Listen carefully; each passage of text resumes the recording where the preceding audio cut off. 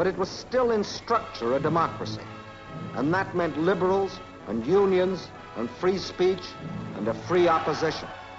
And the German leaders knew, as Frederick and Bismarck and the Kaiser had known, that you can't start ruthless aggression abroad without ruthless discipline at home.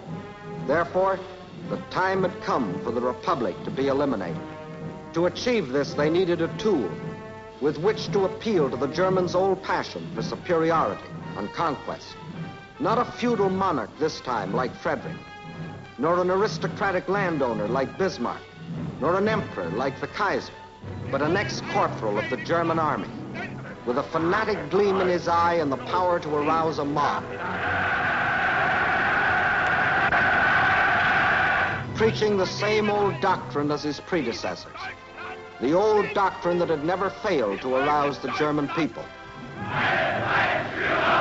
Himself jobless, uneducated, cowardly, resentful, Hitler gathered around him misfits like himself, people obsessed with grievances, real or imaginary, people who weren't as prominent as they thought they should be, people with inferiority complexes who wanted to shout with a crowd, people who wanted power but were too lazy to work for it, sheep anxious to be led, dope addicts, perverts, bullies, cranks. Unfortunately, those Germans who were liberally minded regarded Hitler as either a joke or a nuisance. But the German nationalists well knew his possibilities.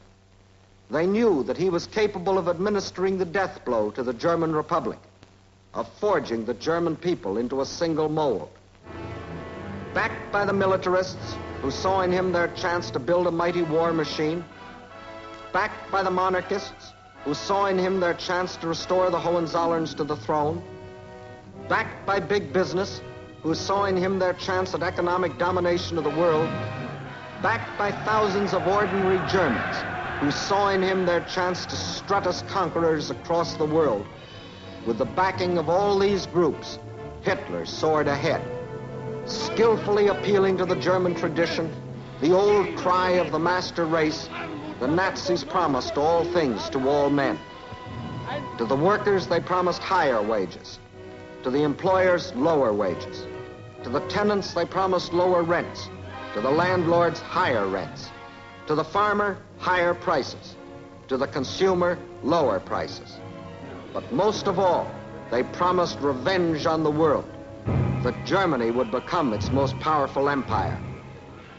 Hitler knew his audience, and by 1933, the Nazis received more votes than any other political party, and von Hindenburg installed Hitler as its leader, as German Chancellor. This was the death blow the nationalists had planned. From that moment, the German Republic was dead.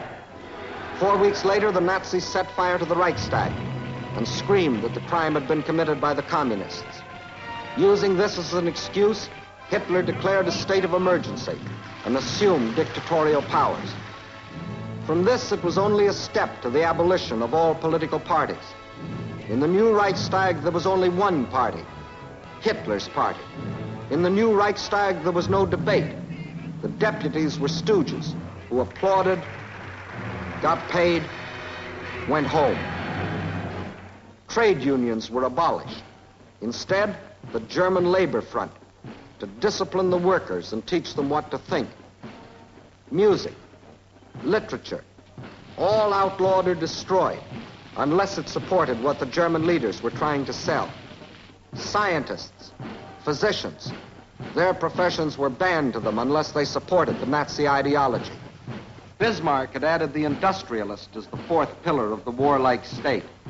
Hitler added a fifth, the professional gangsters, armed thugs to enforce his decrees.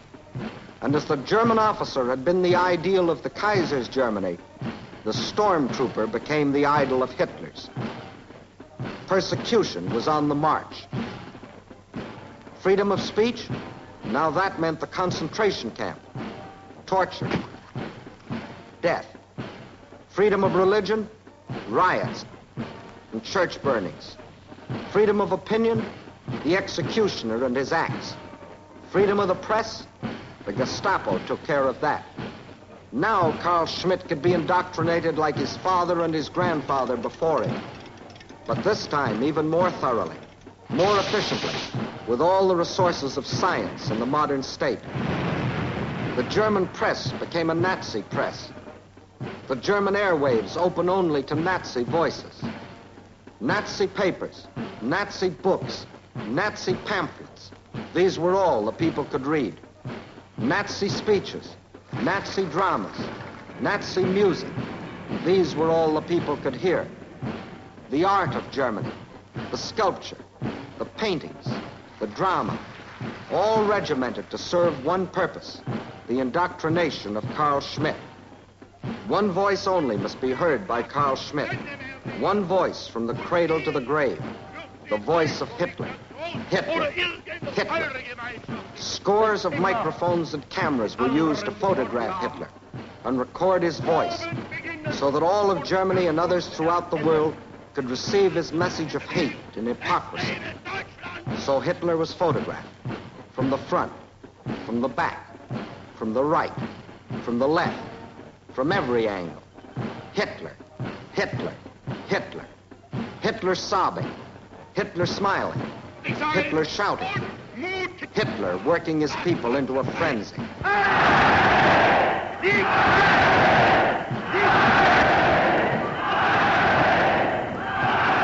In my schools, a youth will grow up before which the world will shrink back.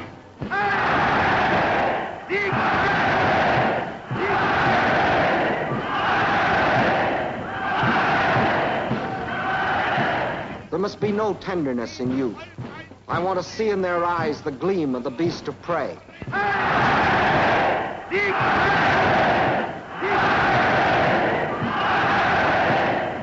Brutality is respected. I shall spread terror.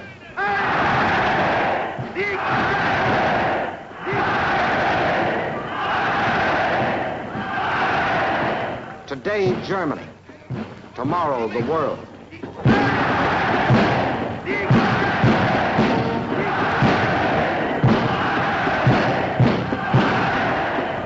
That's how Carl Schmitt got his soul.